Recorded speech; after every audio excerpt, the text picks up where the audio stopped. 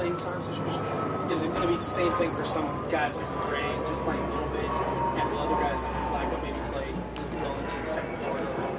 Right. I think the starting group, so to speak, will play well into the second quarter. We have a shorter off season this year. We didn't have any OTAs. We need to get ready to play.